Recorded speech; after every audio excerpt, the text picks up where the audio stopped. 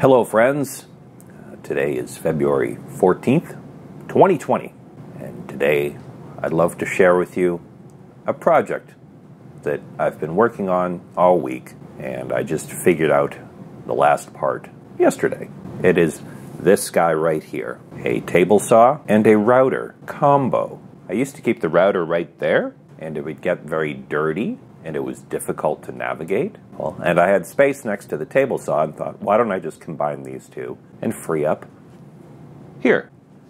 And I'd love to show you what I did, if you'd like to see. Now here's a place where it would be good to have a before picture. This area here used to be this. It's just an old particle board surface. And I thought I could put this to much better use. So I popped this off, which left the frame, and it made it a lot easier too than I thought it was going to be. I took the legs off the router table, and here you see the frame. I had to build these two parts. All I had to do was raise up the table saw just a couple of centimeters so it would be somewhat flush. And then I built this cage around the table so the table doesn't go anywhere. And there are also a few things that are very handy to be able to get under here to do. The router had a switch built into the table to turn it on. I detached the switch and just inserted it into this box here. It's pretty cool. I gotta put a box under here for shavings. It could be a little bit tidier.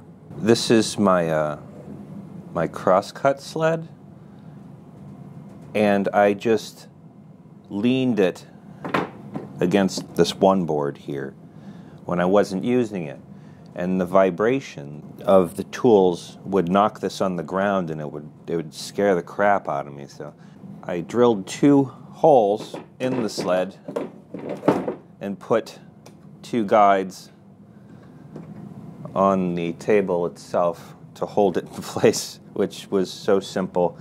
I should have thought of it a long time ago. But a lot of those types of ideas are coming to light right now.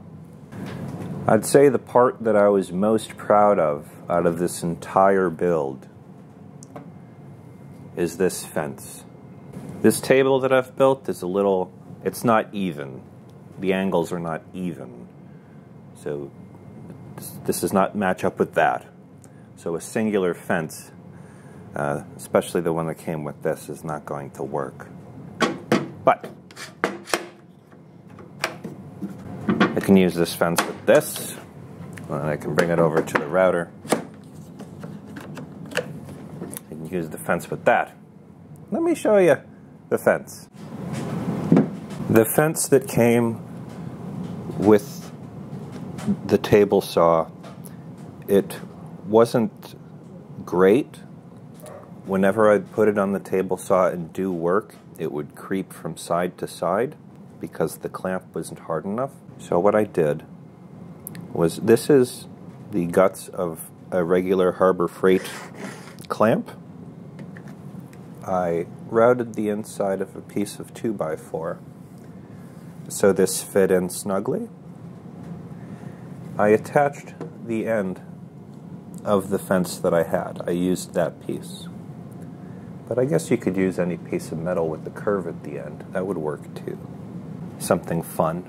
The clamp had a hole drilled in it to attach the top part, but it didn't have a hole there.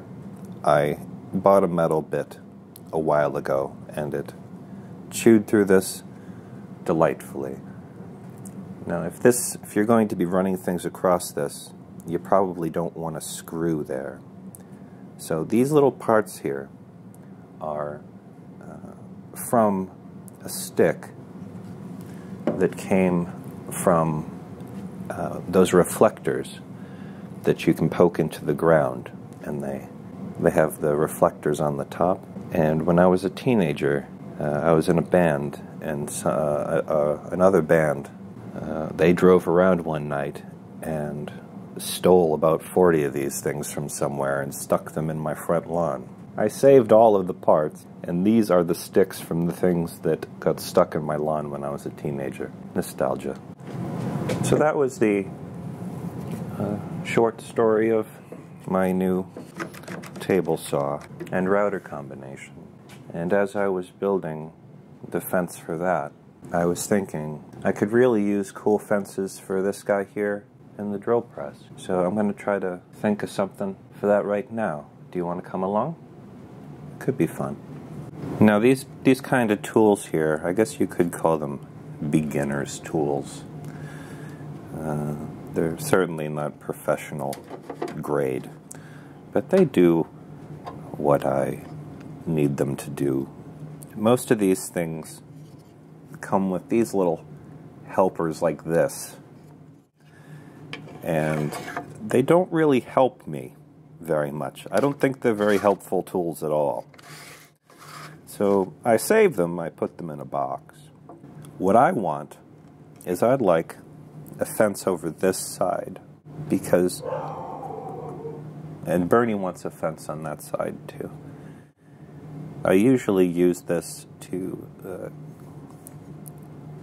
cut thin strips when I don't feel like putting my life at risk using a table saw. I didn't know if the best way to do that would be to use a clamp in the same way that we did on the table saw. I'm thinking, yes, all we'll need is a small piece of wood routed on the top. Yeah, that'll work.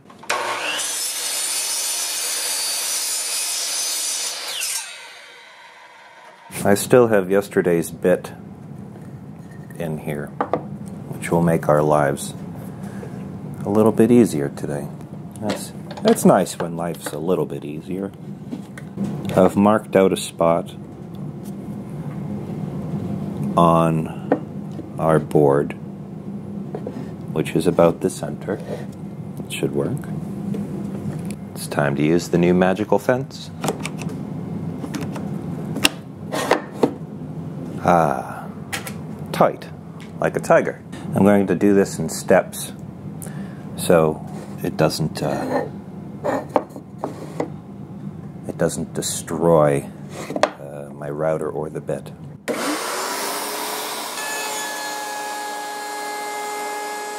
Raise it up another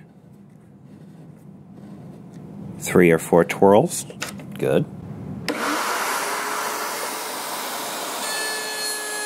If you try to go in too deep too fast, you burn your router out. I did that once. So I only need to go a little bit deeper than the clamp itself. So I should get the clamp. See if that's the case.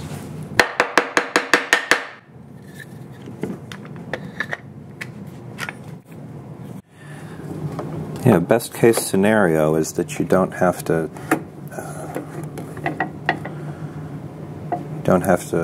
modify any of the clamps or anything, 'cause, you know, maybe you'll think of a better idea sometime down the road.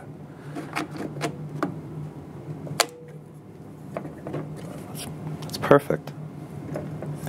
I guess now we can do the same thing for the drill press. Cool. So this was our previous solution, and this thing has worked pretty well for a long time.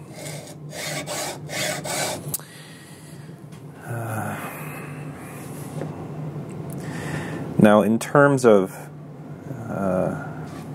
using a clamp the same way we did with the other ones, I don't know if that's the best course of action.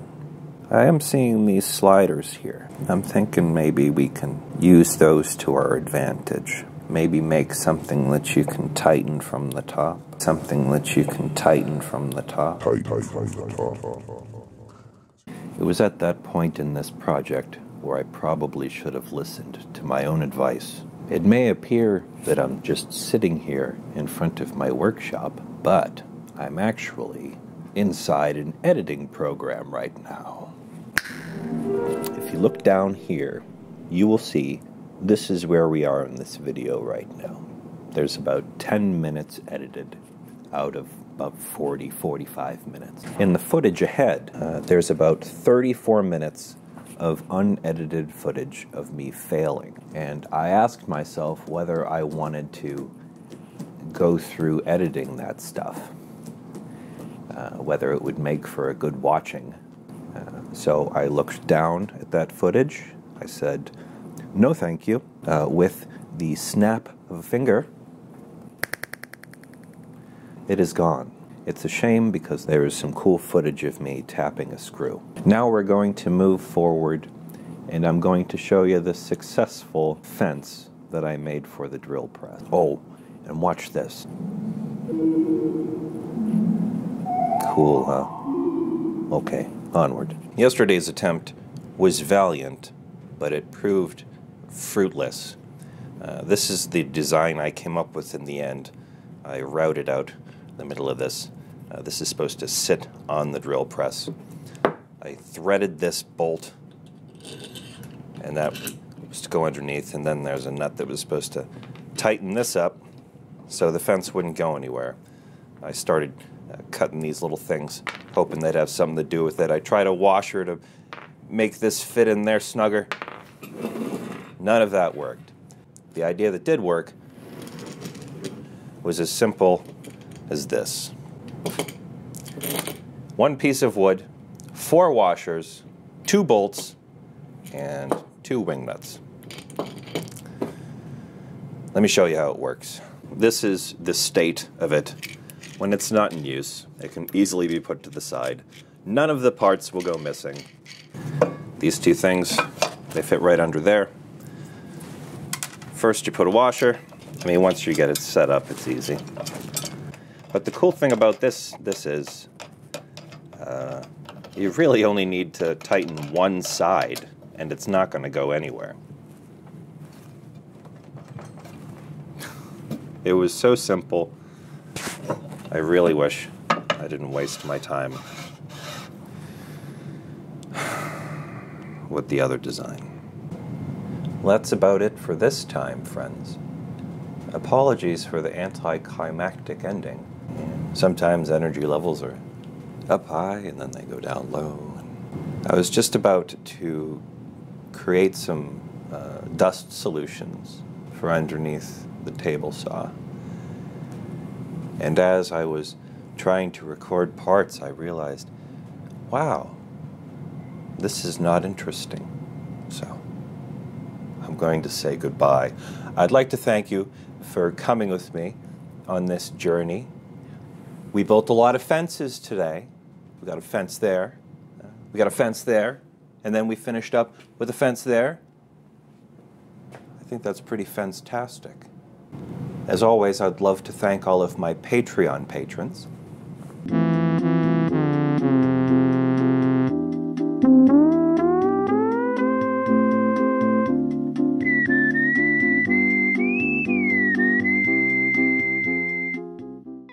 It is with all of you that I can continue making all this quality content. So, thank you all.